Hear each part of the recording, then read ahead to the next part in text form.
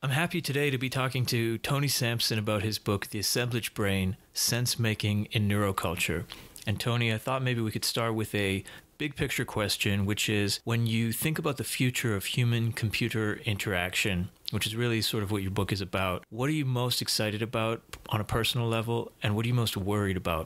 I would say that, as far as the things that I'm looking forward to, um, there's immense potential, isn't there, with human-computer interaction. It's not all doom and gloom. There's some interesting stuff this morning on the British TV about, addiction, and it's a nebulous term, isn't it? Computer addiction. We really would have to kind of think through very carefully the kind of, the amount of people who are going to be impacted by that, and the amount of people who really, enjoy using computers, like you and me at the moment, communicating across distance. It's great. Mm-hmm. But the book itself is a bit of a cautionary tale for when things like that might go wrong. And a lot of my work, particularly, more recent work, in fact, around things like addiction, the idea of being hooked and the way that design works to hook people using apps, computer games. I would say that's probably the bleaker picture.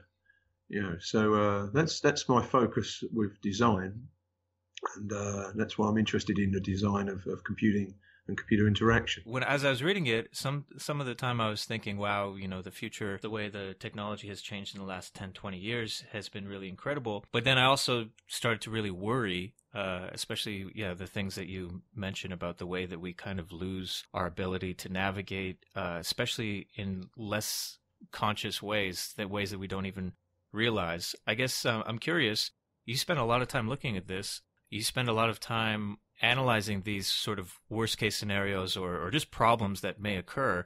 How do you feel about technology in general? I think the book feels very sort of objective, and I couldn't get a good sense of whether or not you are a sort of optimist or pessimist, because the book has both aspects. I'm wondering how you see yourself. No, really, I would have thought most people say it's very dystopian. I'd be interested to push you a little bit on finding out where you think I'm optimistic, but I tend to write in a very kind of dystopian kind of way. I'm stuck to try and think where the optimism is there, but I guess what I was thinking though is that I assume you're pretty much spending your life dedicated to these kinds of questions, which I can't imagine somebody doing if they think it's going in the wrong direction and there's no hope. So I feel like just the very fact that you are so involved in these debates makes me think that you think that there's a brighter future, maybe, that you're contributing to pushing us in that direction. I don't know, maybe that's just me. Yeah, well, there's an ethical kind of move, isn't there? But I must say, criticising my own work, I'm often stuck to come up with solutions to some of the problems. But my work is kind of a mixture of focusing on technology, which is kind of like my bread and butter work at university, and B, this kind of deep interest in philosophy and particularly ontology.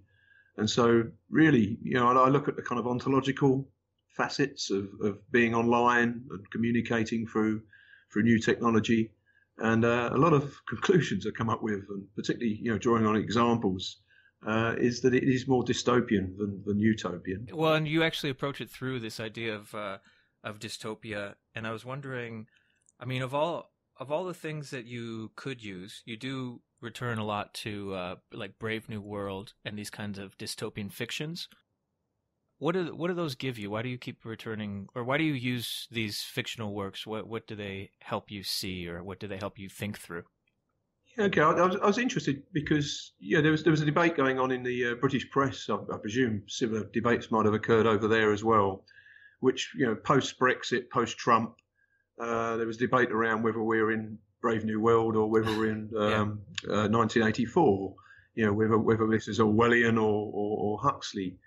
And I was really interested in reading that because in my own area, which is broadly speaking kind of new materialism, affect theory, I was trying to think which one resonated more with that account. And I started reading, going back to school, A-level texts, really looking at Huxley and Orwell. And Huxley is a deeply affect theory orientated dystopian. compared to the kind of more language-driven, structuralist kind of 1984, with all its focus on, subverting language, etc. And those were sort of debates which were coming through in the press. And of course, Neil Postman did a very similar job a long time ago. So what I try to do is revisit that and think through Huxley's affective appeals to control and power. And I don't know how deep you want to get here, but one of the actual other driving forces behind it, of course, is Deleuze's Control Society, which is quite famously influenced by William Burroughs. And I didn't want to just cover that kind of usual ground around Burroughs, so I thought I'd introduce the other kind of dystopias to kind of mix it up a little bit.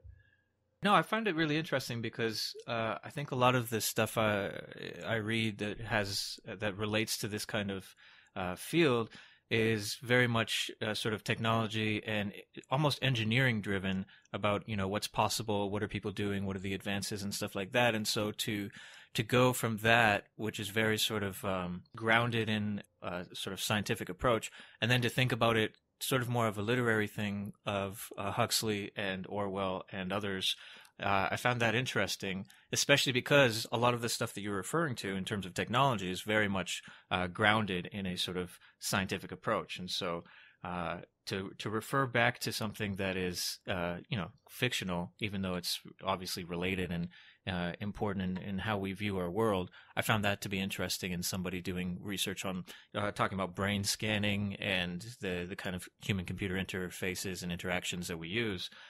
It was interesting to hear a sort of literary, almost a literary analysis in a way. Sure, yeah. Although, some of my stuff is quite technical and scientific. I take a lot from HCI. I can't remember it's chapter 1 or 2 or 3, sorry. But what I wanted to do really is sort of slip in between these kind of worlds. So at one point you had a very kind of scientific analysis of, say, EEG, or different types of neuropharmaceuticals, which I kind of got stuck into quite a lot of detail.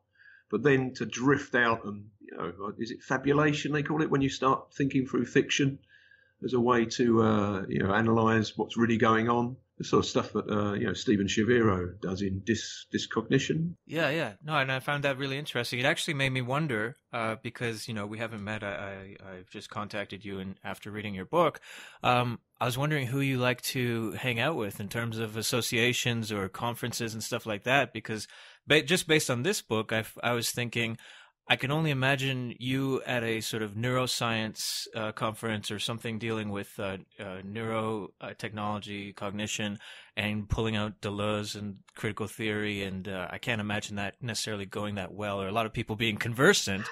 At the same time, though, if you were at a cultural studies or critical theory conference and dealing with such scientific and neurological and cognitive science, I can't imagine a lot of people would be able to follow you. So I was wondering how you position yourself in different academic circles. Well, I suppose the answer to that, Chris, is I don't hang around with anybody for those reasons. Well, no, the area I'm involved in really are people who have embraced technology in a big way, and they're not neuroscientists or engineers. I think you're spot on there. I mean, they would struggle to understand a lot of the language I'm using. I've always been interested, and one of the people who reviewed the books through Minnesota was a neuroscientist, and actually he was quite positive about certain aspects of it. You always risk there that they're going to dig into some sort of detail. And, I'm always with Deleuze in that sense. You can do a kind of non-scientific reading of science and get away with it. After all, there's a lot of scientists doing philosophy in pretty ropey ways as well. So, we need confidence to steer forward with that and not ignore it. But, I don't think on the other side, that kind of critical theory, philosophy, particularly around affect theory, people embrace technology and science all the time. I don't know if you're familiar with, for example, Matt Fuller and software studies here. They're really interested in working with and working around code, talking about technology. There are other people who work with technologists to produce work which is critical in terms of design. So it's not so alien to me, that side. Mm-hmm.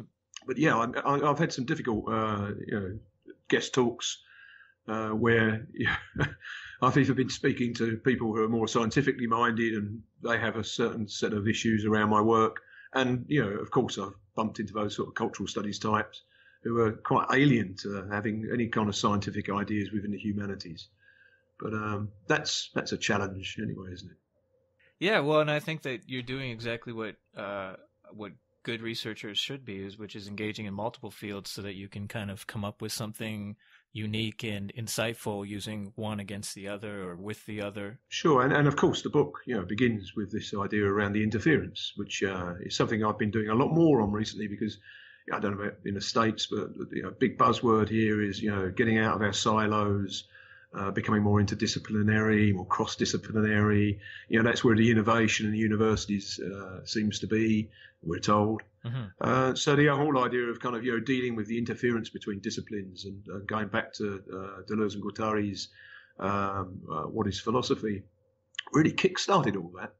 In fact, it's funny you should mention it. The book itself was inspired really by some criticism I had from a particular kind of theorist, social theorist, I suppose, who criticised my use of the mirror neuron to describe one way in which we might think about the role of imitation in communication.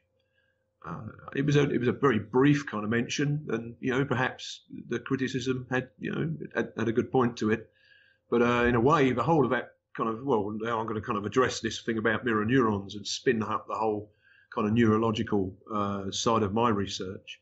That's really where it all began. So these ideas of crossing and interfering between disciplines is really important to the book. Yeah, no, and I think like I said, you're a good example of this, because the fear, I guess, and clearly what I've read in not so great work, is people who really don't understand science and want to just throw in a few scientific buzzwords.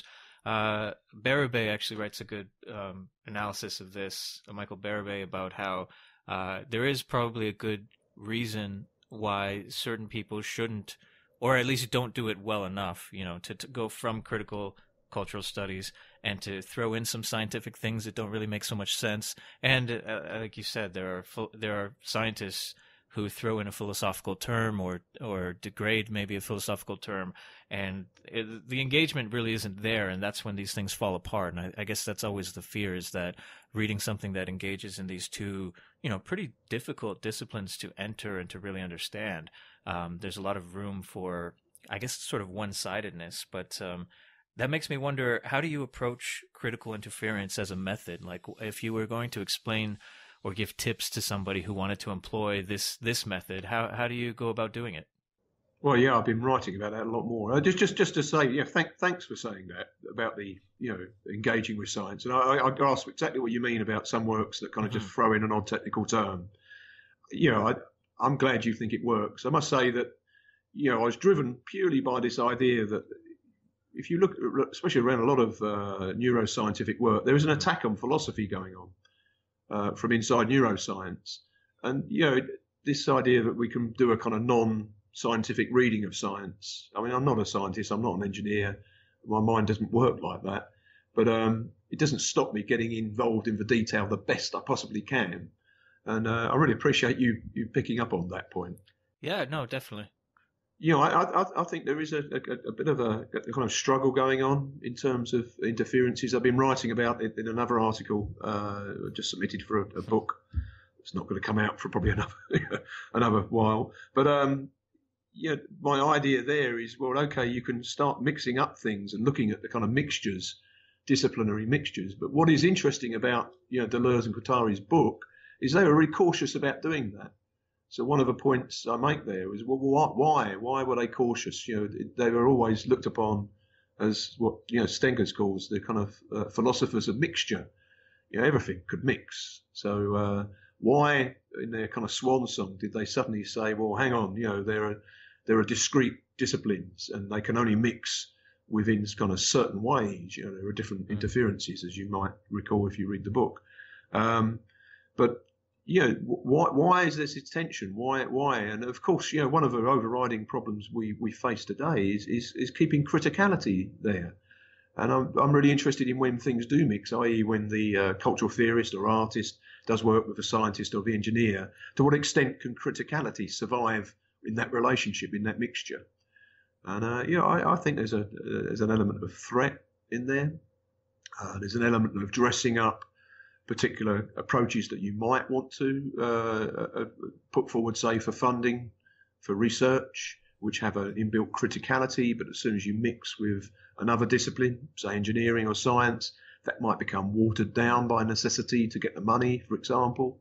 So there's some really interesting debates around that, which go beyond just the idea of kind of mixing disciplines and doing a bit of science in cultural theory. I'm curious also, I guess, how do you balance looking into these things from, well, like you said, a sort of pessimistic or dystopian framework? How do you balance that with, do you try to be somewhat objective as you're looking at this, or do you try to look at it from a particular lens, Deleuze or Marx or whomever, when you're approaching sort of critical issues, right?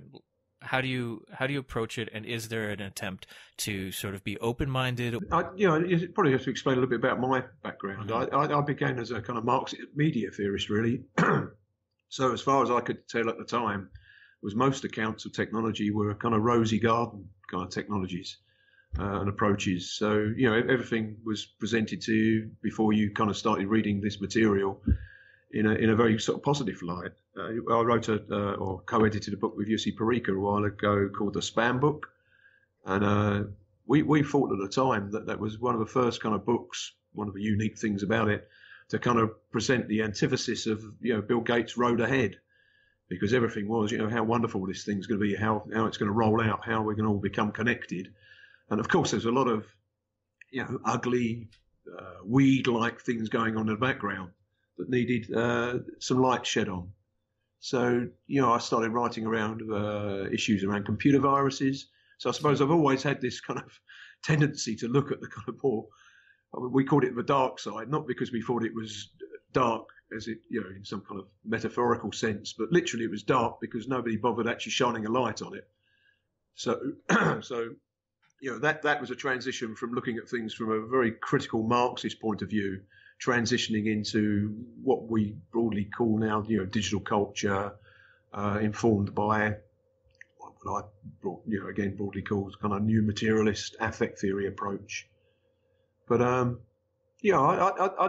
like to think that I am open, but I must admit that one criticism I'd have of myself, and I'm sure other people who would read the book and say the same thing, is that it is overridingly dystopian.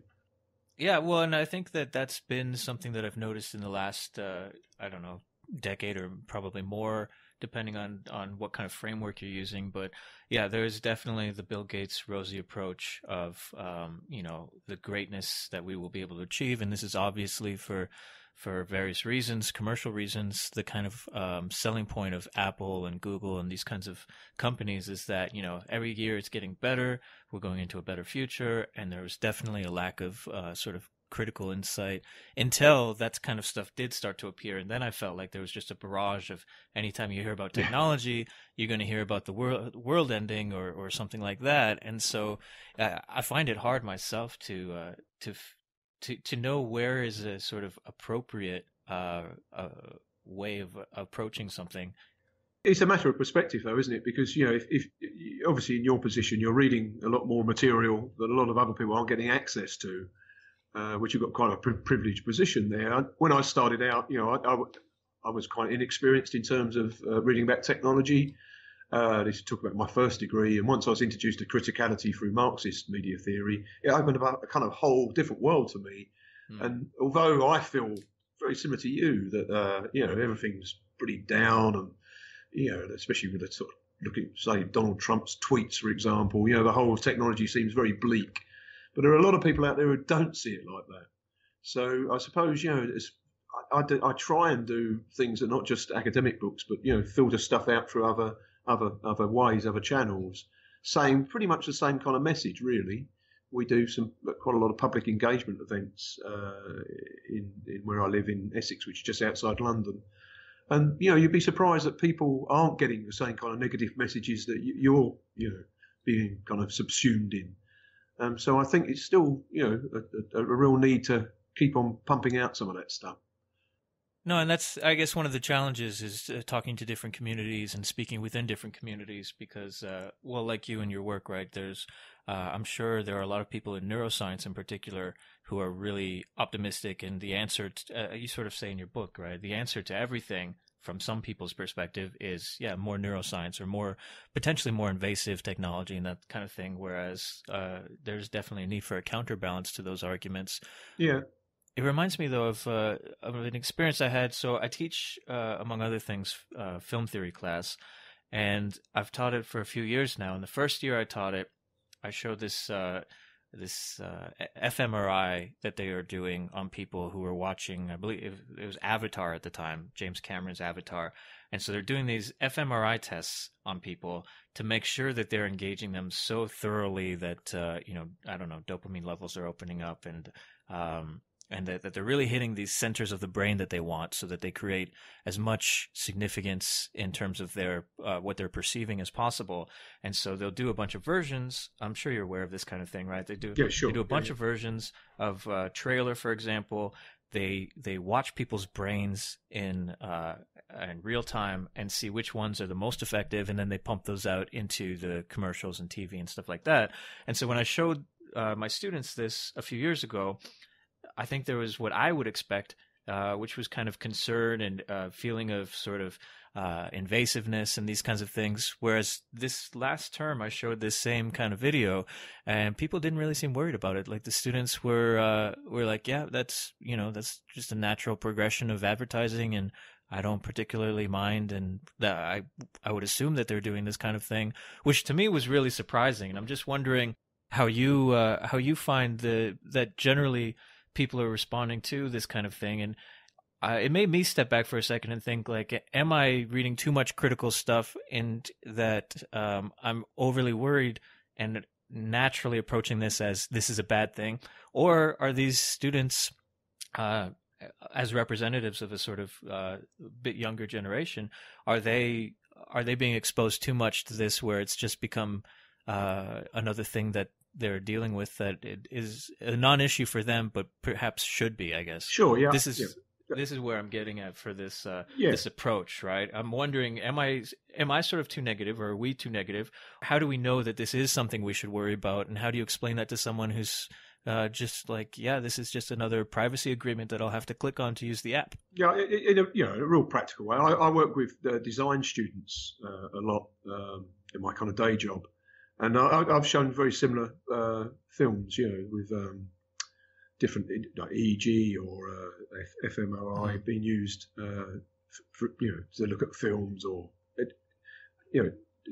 using things like eye tracking to look at people's attention. And I think I've noticed a very similar shift to you, from people being kind of concerned about the invasiveness of it to not being really that concerned. And actually, perhaps, and this isn't just students either, this is, other designers, a large amount of excitement about it as well, what it can do.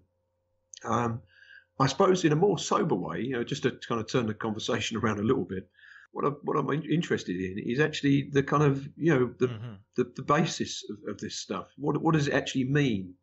And I don't know whether you've looked in the book at all about the picture of the mouse, where he's having his...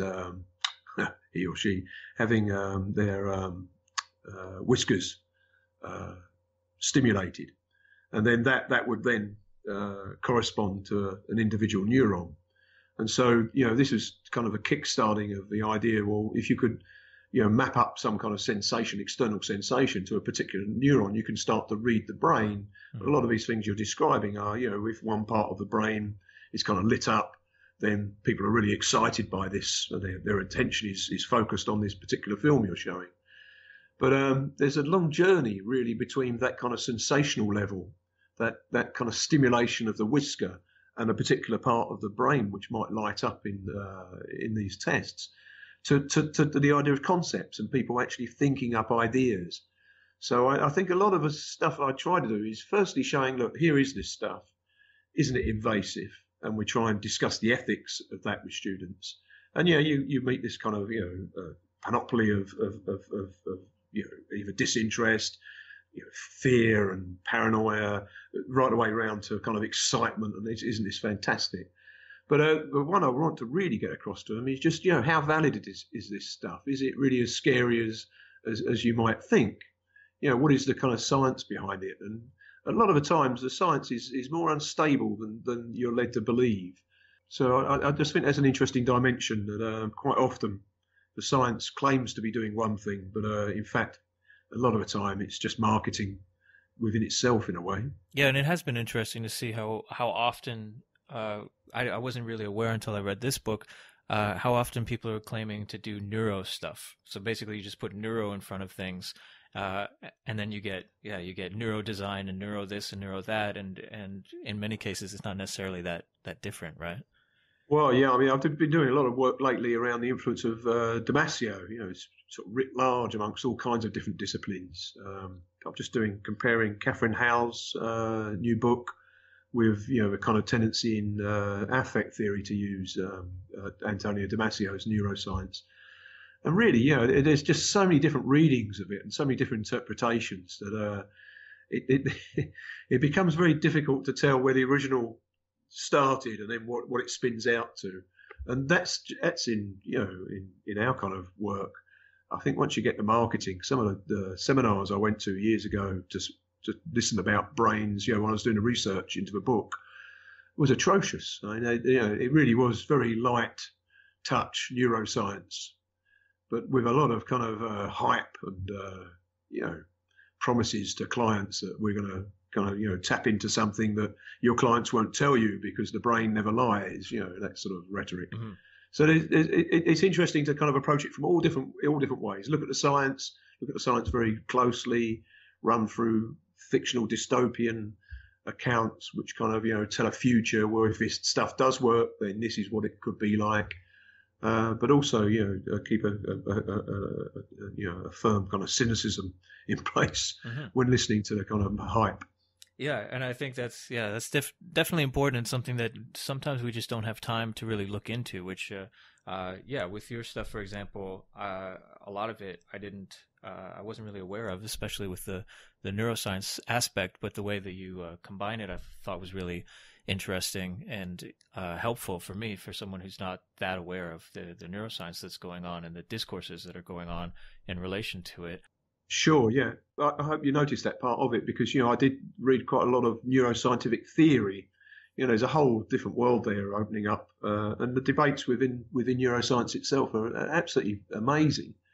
So, it is a book that tries to, mix itself to try and get in there. So I'm glad you picked up on that anyway. Well, and luckily, I guess for me, that I had not a lot of idea about the neuroscience behind it, but I was familiar and I had read the other stuff, Deleuze and other things, Foucault and the people you mentioned. So I could follow along with that, which I found really helpful because, like I said, a lot of the time I can read other accounts of Foucault or Deleuze, but the information won't be as informative in relation to whatever it's being applied to. So in this case, neuroscience.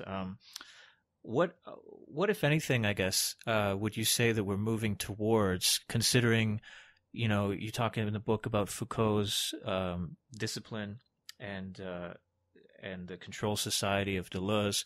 Would you say that there is some kind of change beyond the control society, or would you say that it's sort of simply Deleuze's ideas coming to fruition in a sense?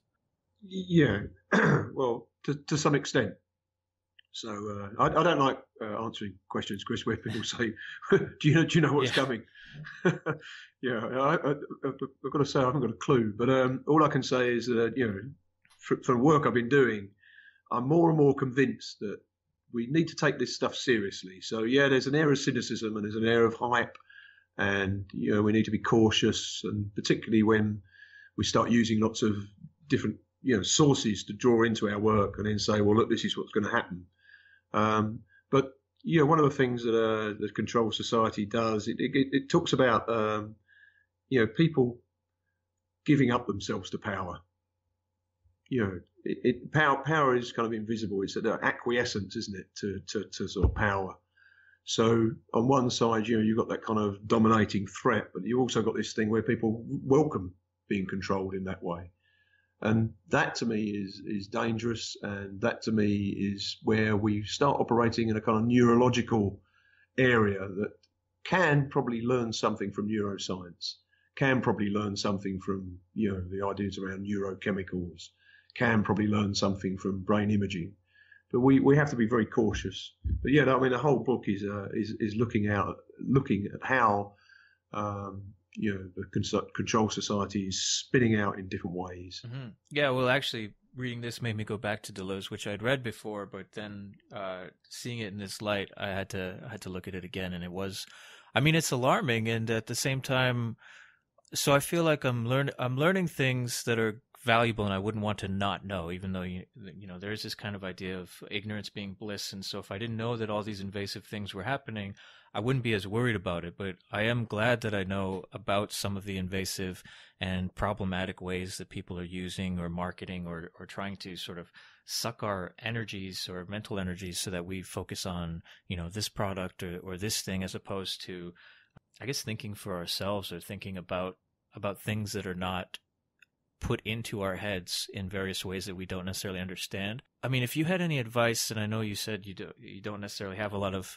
solutions as you're looking at this stuff, but if you had to do or change something about the way the average person works and behaves, especially in order to sort of avoid this complete control society. I know there's no outside of power if you follow that line of thinking. Yeah, sure. But there is resistances. What would you do, or what would you recommend to people to resist this kind of giving over our brains and our thoughts to power?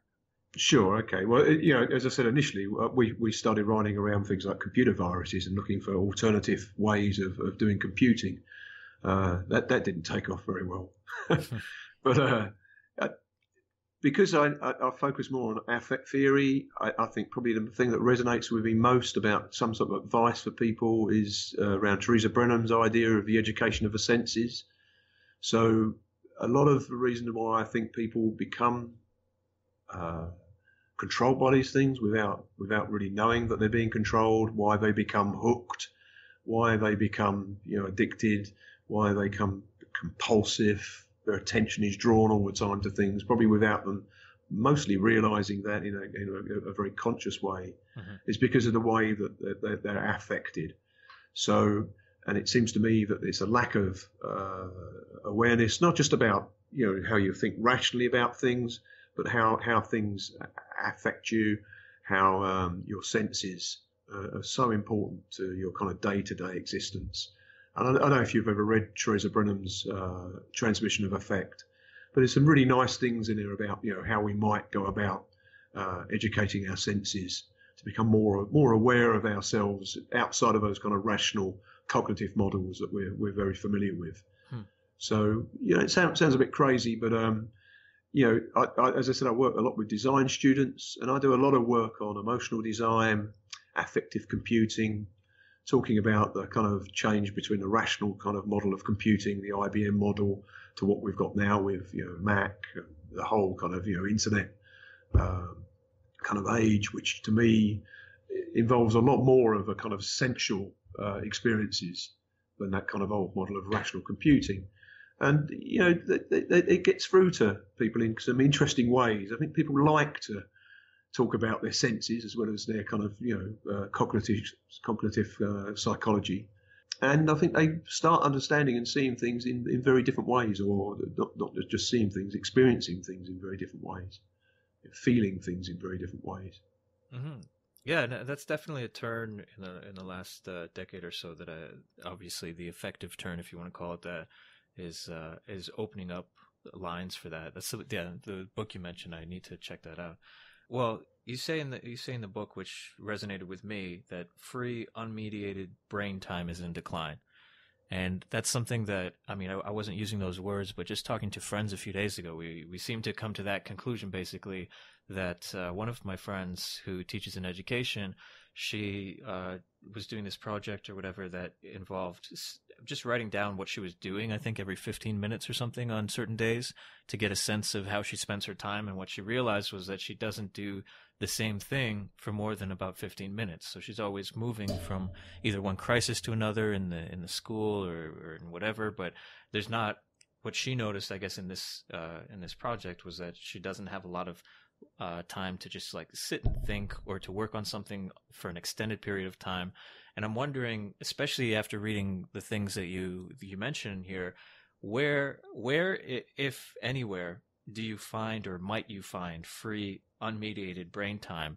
And I guess how would you know is my concern after reading your book, because it seems like there are a lot of invasive things that I didn't even know were invasive. And so, for instance, desires for certain things or the ability to want or to concentrate or to do these things, where, if anywhere, can we get free unmediated brain time so that we can try to, I guess, find more of this space? Well, okay. I think it's probably virtually impossible for most people. I'm in a lucky position because I'm not that young, and I managed to refuse to have a mobile phone. I've never had a mobile phone. It's not that I don't use digital technology. I use laptops and tablets, and I'm on them far too much. But I do have periods of time, i.e. when I get onto a train where I don't have a mobile phone to look at. So I can sit there in a train carriage, look out the window, and of course there's some sort of mediation going on there, but it's free from the kind of mediation which seems to consume most of us most of the time. So I'm a kind of an experiment on how you can do that. I think there's a growing interest in that kind of thing. I was involved in a seminar recently, a launch of a book dedicated to the idea of internet and digital addiction. And you'd be surprised the kind of things that are going on. Boot camps where people can detox from digital lives, and some really interesting artworks which are kind of engaging with that. When you talk to people, they're aware that these things are not glorious. They're not the road ahead. There are a great deal of anxieties. I've got fairly young kids who have grown up with this stuff. And it's really interesting to hear their kind of modes of resistance, actually. I mean, a lot of them, work within these systems. They don't do what I do and kind of step out and, Luddite kind of, neo-Luddite kind of position that I've managed to take. But they work within and they find ways of resisting within these systems. One of the interesting things we do with students at UEL is we go through a design process suggested in the book Hooked, which I don't know if you're familiar with that at all.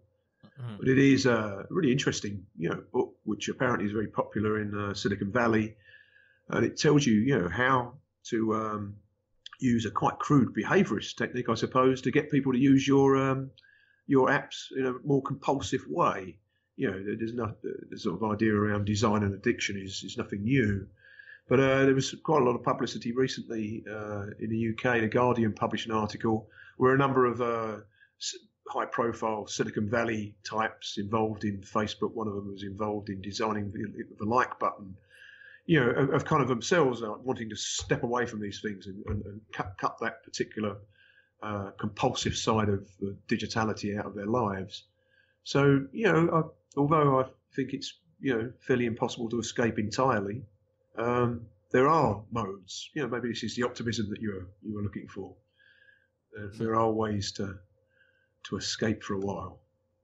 That's definitely something that, unplugging is something that's become more and more popular as a way of escaping this thing, and of just gaining a little bit of insight or time, which I think is getting harder for people in general, because I know that even me and my partner, we were talking about how difficult it is to just sit and read without checking an email or without doing whatever. Exactly. Yeah. And so, it's almost like practice or mindfulness, I know, is another thing that's becoming more and more popular in circles that it wasn't before, because we're realizing how important that is. But actually, let's go back to this idea of optimism for a second. So I'm curious if you've thought about this, or if you have any insights now. if there is such a possibility of these dystopian futures, and if technology is becoming more invasive and problematic, why do you dedicate so much time to thinking about it and to engaging with it? I feel like there is some kind of, at least I was picking up some kind of hidden optimism in just the very fact that you're so engaged in these debates. But I'm curious, why would you say you do this as opposed to, I mean, if it is all dystopian, I personally would try to avoid it and not think about it, or to try to, I guess, focus my attention elsewhere. But the fact that you're focusing so much attention on this, to me, speaks to some kind of optimism. I'm wondering why do you do it? Why do you focus so much on it? On technology itself, or yeah, on technology and thinking through these possible scenarios that obviously in many cases we would want to avoid, but at the same time, I guess, what's the driving force behind this research? Well, okay, I've worked with technology for a number of years. So I've worked with students who code or design technology around particularly apps these days, and whatever kind of Internet of Things type technologies that they're interested in. And so I've always been kind of there with technology, working with technology.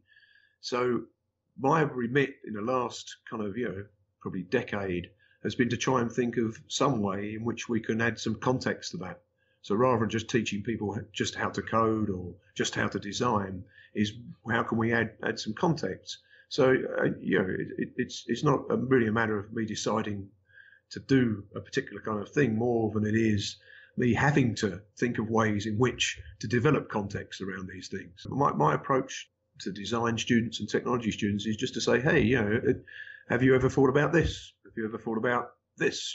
Different ways of thinking about your involvement in technology. So I don't really teach dystopian media theory to design students. All I do is really, as part of a process of teaching them around maybe a particular kind of design technique, is to just bolt on the end some sort of ethical kind of idea around that. I've got to be really honest with you here. That's really how I've developed the books, because that's just span out into more deeper kind of thinking and deeper ideas about that. The fact that it comes around and interests someone like yourself, which is great, is kind of in a way a little bit accidental in that sense. There is no plan in that sense. Yeah. But I mean, so I've always worked in a very kind of optimistic environment, in fact, around technology. So it gets back to my point I said to you originally, that out there in the world outside cultural studies, perhaps, there is a lot of optimism around technology, or a lot of, you might call it blind optimism. You might say a lot of it's justified. A lot of people love this stuff and enjoy it, don't they? Mm-hmm. I suppose my big question to them is, well, okay, you enjoy it, you love it, but have you ever thought about, some other aspects of it? It's no deeper than that, really. Well, I mean, I think that's a good enough reason. Yeah, I've got to think that, I've got to say rather that there are lots of contradictions in what I do. Just on a personal level, I'm a bit of a kind of a strange attitude towards technology at home. This not having a mobile phone is quite unusual, and a lot of people remark about it being very unusual. Mm. But with my kids, we tend to sort of regulate, or try to regulate, at least some of their consumption. But I mean, I notice contradictions in my own existence there, because I'll be sitting in front of a television telling them to get their nose out of their mobile phone. Yeah. Yeah, and they're the first ones to point out that, Dad, you're watching TV, telling us to stop doing this. So I suppose, all the dystopian kind of viewpoint I've got of it is informed very much by the context in which I find myself in terms of who I am, the age I am, and my experiences. It reminds me, actually, I don't know if this is a sort of urban legend or if it's accurate, but I did hear that Marshall McLuhan, who is famous for being on the edge of technology at the time and for really engaging in these new ways of thinking and doing things, was at the same time very much adamant that his kids shouldn't be watching TV. He banned his kids from watching TV. That's brilliant. Again, let's hope that. I'm not sure how accurate that is, but it is funny to think. Let's hope that's true. Yeah. Well, you can see it probably, can't you? Yeah. Because you say, I mean, everyone sort of says, McLuhan's a kind of rosy garden kind of technologies, but as you know, being Canadian, he's not, is he, at all? Yeah. He had a lot of negative things to say. Yeah, that's great. Yeah, well, I love McLuhan. He's great. And I mean, talking about contradictions, I think he said something like, "I don't agree with half of the things I say." So he's definitely a contradiction that makes him amenable to, I guess, people who are very optimistic about technology and can take him as, the father of the internet or whatever, and then others who are very pessimistic about technology and they can still use him. But I guess go ahead. I'll just expand on that. I don't think there's anything wrong with being contradictory. I think writing within your own kind of paradoxes and trying to understand them is part of the process. That's to me what kind of theoretical exploration philosophy should be about. I'm quite happy sometimes to start an article where I'm just arguing against myself for a while. It takes ages to write the thing because obviously no one wants to read that particularly. But that's where you kind of end up where you are by pitching these two things against themselves. Yeah, well, and you talk about that in the book, and maybe of course, you can say a little bit more about these contradictions. I guess as I'm hearing you and rethinking that part of the book, I'm curious, how do you know a good or a useful contradiction that you can explore intellectually and that you can work with, like you're speaking about, versus a contradiction in that like I'm in the U.S. and the U.S. is a contradiction, of course, in many ways as a country that I'm always amazed how driving down the highway going north during the holidays, I would see signs for Jesus Saves and for these kinds of things, and immediately under it would be basically stuff about buying guns. Or I would see things that are, very sort of wholesome Christian values or whatever, and then the next sign would be for a Hooters or for a restaurant that's, basically about objectifying women. Yeah, right. And so this sort of Puritan value and this non-Puritan value.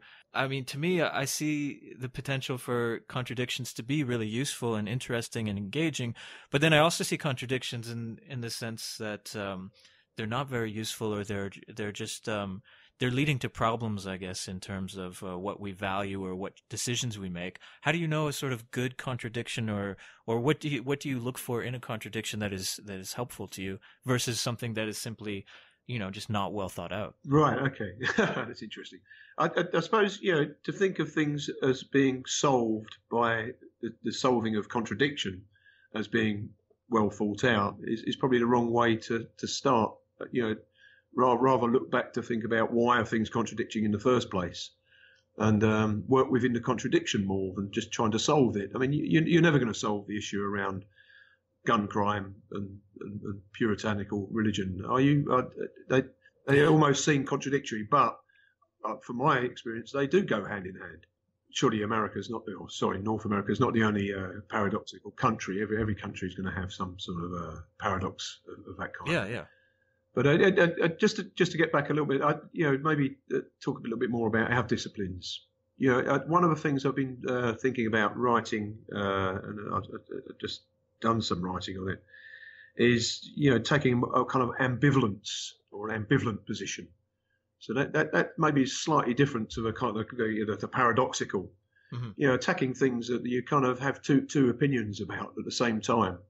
So, for instance, going back to the kind of interdisciplinary mixture, I thought it was interesting in the sense that interdisciplinary mixture is very kind of creative, and we all know that once disciplines do kind of break down, and there's a certain amount of novelty which will emerge from there. But again, as I was saying earlier, there's this sort of erosion of criticality as well. So in ways, you've got the same thing about almost like the religion and gun crime moving. They're moving together with each other. You're trying to retain the criticality, and you're also trying to retain a kind of emergence of novelty. So maybe just riding that kind of ambivalent wave, traveling through a problem in that way, rather than just trying to solve a problem by negation or some sort of closing down of a contradiction. Yeah, and I guess that's a natural tendency, is to want to solve a problem, which I know I always I try to stop myself in some cases from approaching certain situations in that way. But then, just out of curiosity, how do you write a book or how do you write an article while being ambivalent? You write about ambivalence. So I did. You just reminded me. Even in this book, I did a lot of stuff on remaining open to contradiction and paradox. I can't remember what context I did it with in the book. It's quite a while since I did that, but it's always been a trade. It's not just my work, I've been influenced by others around that. Eventually you probably have to come down and say something in the end around a conclusion. But to me, the conclusion is always just opening up to the next article you're going to write. So there's a continual flow between things. But I think we go back to what we said originally here, that although I might have a very dystopian point of view, I work in an environment where there's a lot of utopia mixed in with that. So I'm just trying to negotiate my way through that. Yeah, the best I can. No, and it's interesting. That I think makes a lot of sense, especially for people involved in technology, because there are those two extreme ways of looking at these things, right? Utopian and dystopian. And in reality, I think a lot of the things fall somewhere in the middle, and that's where we need to engage. Yeah. Or you say, getting some balance back in, some nuance. So, rather than it being one extreme or the other extreme, maybe the role of people like you and me, and the kind of theory thing is to just introduce balance, just roll things out. So well, I guess one of my final questions for you is, where do you see your research going? What are some of the questions that have piqued your interest in the last little while that you hope to pursue further? Well, okay, I'm planning to write. I've been a bit busy of late with various other projects, but I want to write a book around experience. You would have noticed in the Assemblage brain that there was quite a lot around kind of the experience economy, user experience design, as this kind of third paradigm of computing design. And I wanted to really interrogate that whole notion of experience. Now, this has taken me into very sort of strange areas. I'm a big fan of Whitehead, as you might know, is a huge influence on Deleuze. Lots of other people, but he's the philosopher of experience, and I've written one article which is for a journal called AI and Society, which isn't going to be out for quite some time. So I'm hoping to get some more kind of versions out around this. But it's how to use Whitehead's theory of experience, or philosophy experience, within the kind of HCI remit. It's very complicated, but I think I've tapped into some areas that might be interesting, and this would again, involve a lot of kind of research into the kind of engineering aspects of experience design, looking at the technologies behind it, but working that through in a kind of Whiteheadian way. So you can tell that I'm still thinking about it. Yeah, well, I'm curious. Could you give me an example of what a Whiteheadian experience or analysis of an experience would look like, sort of like what kind of things you're looking for through that lens? Yeah, okay. Well, one of the interesting things about Whitehead is, his idea that space isn't just, people in kind of like a grid. So a user isn't in a grid using an object. We would look upon the interaction itself as being more important than the two things in a grid. So where you look at studies in HCI, there's a guy called Paul Dorish who refers a lot to Heidegger, that kind of phenomenal kind of viewpoint of interaction. In a way, this is a bit cloudy between a number of Whitehead books, but Whitehead kicks against that phenomenal approach. So you can completely reinvent the way in which you might study the interaction between a user and a mouse, for example. And this goes right away to sort of some more crazy ideas around panpsychism, the way that it's not just the user experiences the technology, but the technology increasingly experiences the user, for example. There's lots of different things. I don't want to go into too much detail because I've put that article to bed some time ago, and I'd have to get it out and have a read of it. But there's some really interesting things that you can say about user interaction experience design, particularly through using this philosophy. So that's one of the things I'm hoping to develop in the next few months, actually.